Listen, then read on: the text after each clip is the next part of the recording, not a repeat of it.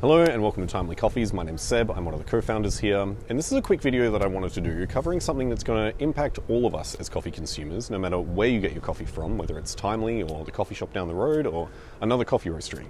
So this is all about coffee pricing. So the world is changing really quickly, and there are a lot of challenges facing coffee producers. And not only that, but the cost of everything, as I'm sure you're aware, is going up. So this means that for coffee producers, the materials that they buy to produce their coffee is getting more expensive. The way that they get it to the port is more expensive. Getting the coffee across the ocean to us is more expensive.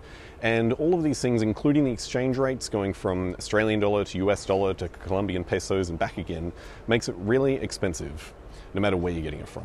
So this is something that us as consumers, we all need to keep in mind. And we need to think about this whenever we're going out and we're buying coffee either from a roastery or maybe just, like I said, your coffee shop down the road. If you are going to your favorite cafe where you go every morning for coffee and suddenly it's more expensive, make sure, if you can, you continue to support that. Because these are operators that are really putting their prices up only when they really have to. This is always a last resort. As a business owner, putting your prices up is really scary, and business owners wouldn't do it unless they really had to.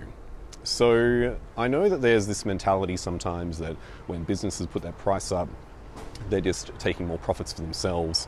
But the reality is that all of the supplies that we're buying as businesses are getting incredibly more expensive. Some of the coffees that we're buying now are 50% more expensive than they were last year.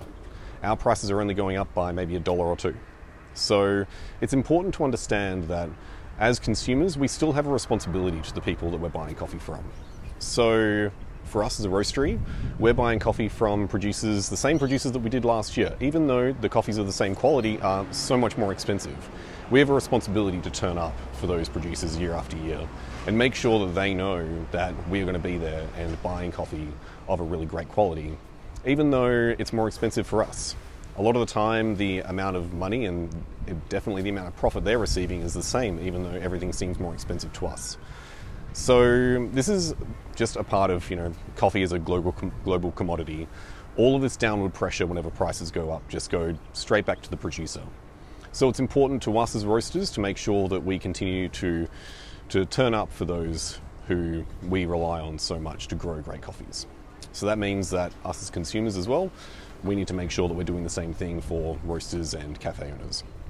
This is just something to keep in mind over the next few months as things change. But if you have any questions or want to know more, feel free to send me an email at seb@timelycoffees.com.au.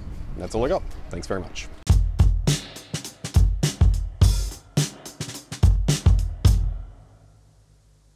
Everywhere you get it, and no matter where you're going to get it, and how about I just ramble? Obviously twice. Obviously. So this is mostly because of, it's not mostly because of anything. Mostly because the world is terrible.